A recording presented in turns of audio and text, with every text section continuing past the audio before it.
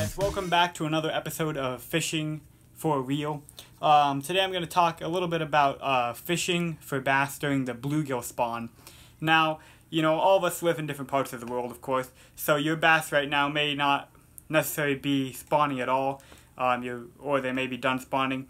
But, you know, either way, eventually summer's going to come, the bass spawn is going to, you know, be over, and the bluegill spawn is going to start.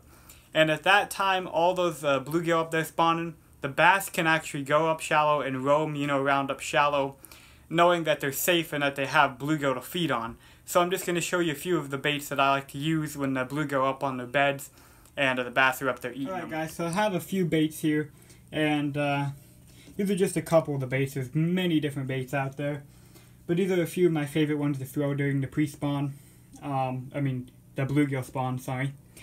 But as you notice with all of them, they pretty much all have a chartreuse tail. And that's because all of the bluegill, around here anyway, have a bright chartreuse tail. You can barely see the actual bluegill in the water, but a lot of times you can. The only reason you know there's a bluegill there is because you can see the bright chartreuse tail. The other day, I was at a lake and I was looking, you know, just kind of looking the shoreline, and Isaac's like, oh look, there's a bluegill. And the only way I could see him is I saw a chartreuse tail before anything. And then eventually, of course, I saw him. But those chartreuse tails stand out really good. And so that's kind of what you want to imitate. You want to make sure you got that chartreuse pop to imitate those bluegill real well. So as you can see, like on a frog, which is one of my favorite baits to throw. And you can throw these, you know, throw this around all those bluegill. You know, because those bass are going to be eating those bluegill, of course. And so this just looks like a wounded bluegill up there.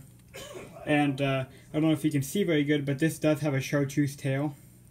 I actually drew a little chartreuse. And one of my favorite things to do, or to have around this time, is some JJ's Magic.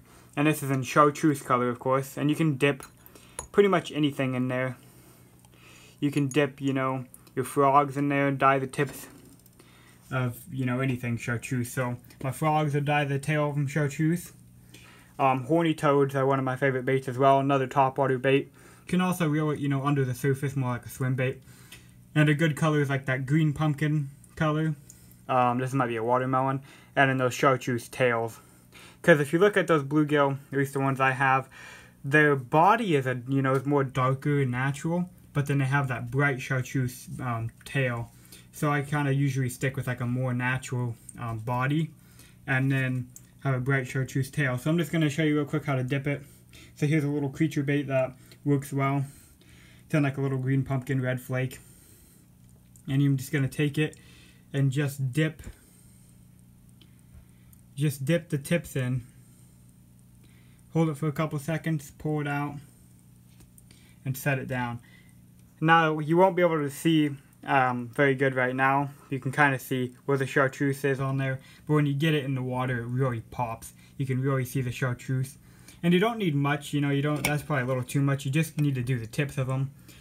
But you know, same with my jigs. My little trailers on my jigs are these bluegill kind of colored trailers, and have a little chartreuse on the end of that.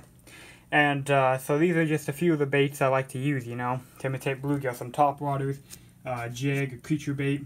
And you can't fish around the bluegill spawn without a swim bait. Now you can use soft swim baits like these. These are little KVD watermelon red flake. These are the swimming caffeine shad. You can use big like swim baits and glide baits. A really good one is this Jackal Ganturel. This is the junior, just because it matches more the size of the bluegill that we have. So baits like that can really be good. And, little swim baits. I'll actually take one of these out of the package for you. Just a second. I gotta stop the camera so I can take it out. Alright, guys. Okay, so I'm filming one with one hand, and the other hand I'm using my bait. So sorry if the filming's a little wacky. But there's one out of the package. And these can imitate bluegill so well. I love throwing these things. Take that tail. That's got a big boot tail on it. And just dip it. Just get the tail in. And pull it out and lay it down on your napkin, of course.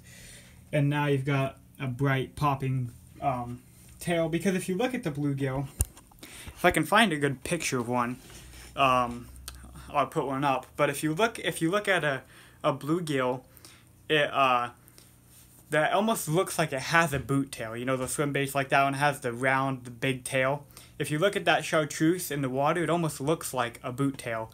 So those swim baits like that, they really, really do good. Throw them on like 15 or 20 pound fluorocarbon, depending on, you know, the cover that you're in. But you see all those bluegill beds, and I'm going to make videos.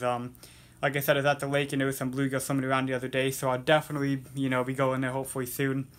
Definitely during the summer, during the bluegill spawn, I'll be there. But those, you know, they look just like it. Throw it on, you know, 15 pound fluorocarbon, and you know, medium heavy rod, heavy action rod, little swim bait hook, and just, you know, crawl it. Just slow roll it and just creep it through those beds, those bluegill beds. And the bass, you'll be surprised. The bass will come out of nowhere and just nail them.